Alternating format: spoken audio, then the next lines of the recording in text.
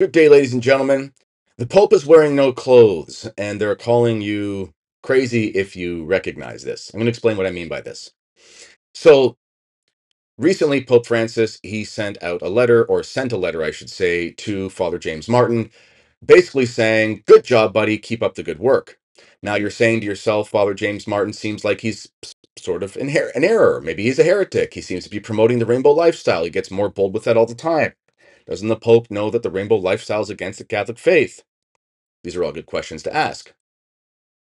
So, various Pope splainer folks on the internet, both the respectable and non respectable ones, have come out swinging and saying, how can you say that the Pope is promoting the rainbow ideology? You don't know that. How could you come to that conclusion, et cetera, et cetera, et cetera? I'll give you an example here.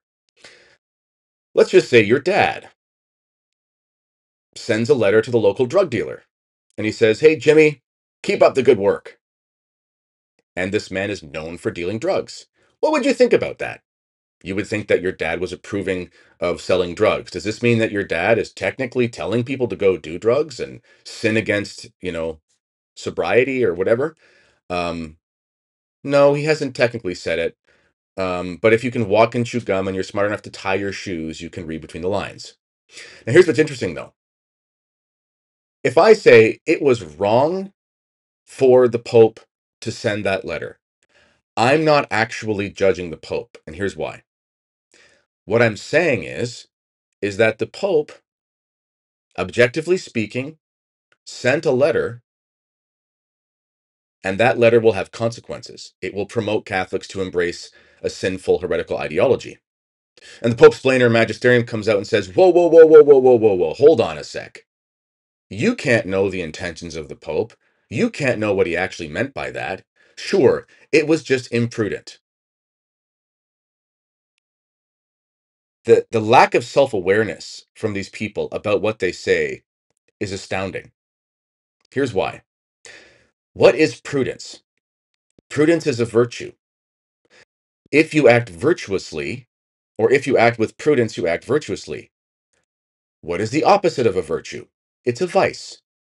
If you act without a virtue, or if you act in contradiction to a virtue, then you're acting with a vice. If you act viciously, what does that mean? It means you're acting sinfully. This is the ironic thing. If I say what Pope Francis wrote in that letter was scandalous and wrong, I'm not saying the Pope is a sinner. I'm saying, I mean, it's implied, but I'm not saying it. I'm not saying Pope Francis is a homo heretic. I'm not saying that. I'm saying the contents of that letter are scandalous to the Catholic faithful, and under no circumstances should James Martin be approved by the Pope, even just if implicitly. If somebody says, "Hold on there, you rad trad cowboy," the Pope was just acting imprudently. Ironically, by saying that, that person has just judged the Pope. Now, Christ tells us, um, "Judge not, lest ye be judged." Christ is not telling us to not discriminate between good and bad things, good and bad actions. If we follow that through all the way and look at it uncritically, then if I say to my kids, Junior and Juniorette, sure, you can go play with the family down the street that are known for giving crack to kids, because who am I to judge? That's absurd. I'm not judging their souls. I don't know why they're doing crack. I don't know what damage they have. All I'm saying is that my kids can't go there because I've judged the situation and I'm not sending my kids to a crack den. Fair enough? There is no one who does crack down the road from me, by the way. If someone says, well, I'll give you another example. My dad sends a letter to the local drug dealer, as I said, and says, "Good job." Someone says, "Whoa, whoa, whoa, whoa, whoa. Your dad wasn't actually teaching wrong things there. He just acted imprudently." One person is judging objective externals, the contents of the letter. The other person is judging internals, which means they're judging the person. This is why, generally speaking, we can't accuse others of sin publicly. We can say, "Hey, if you just committed adultery, and that's what happened, the consequence of that is that you have committed a mortal sin. But this is why tabloids and even tabloid Catholicism is so wrong, is because they'll jump to all these conclusions and say, so and so is definitely guilty of that. It's like, you can't do that. That's jumping to conclusions. But if I do report on something and say, so and so did X, Y, and Z, this is what X, Y, and Z looks like. I'm not judging the person. I'm not accusing the person of a sin. I'm just literally saying that person has done actions that are documented that look really bad. If somebody says, whoa, whoa, whoa, the Pope hasn't written anything that's an error, the Pope just acted imprudently. What they're saying is that the Pope has sinned. They are judging the Pope. These men are judging the Pope, yet they will get, and these are gaslighters par excellence, probably because they themselves have been gaslit. These are the men that will tell you it is sinful to judge the Pope when you just point out externals, which is not a judgment, but really just an observation. And then in the next breath, will say the Pope just acted imprudently, which is to say the Pope sinned. Sin of omission, sin of commission.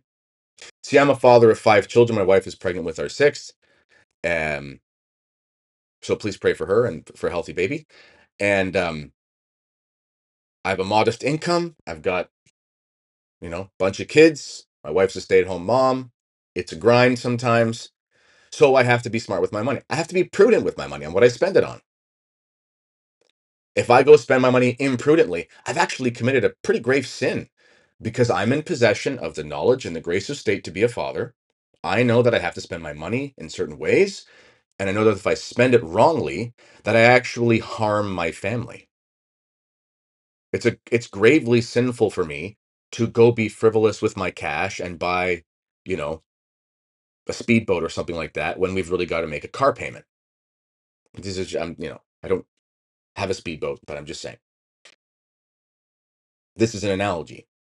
And in fact, it would be right for you to assume that I actually know more about my finances than anybody.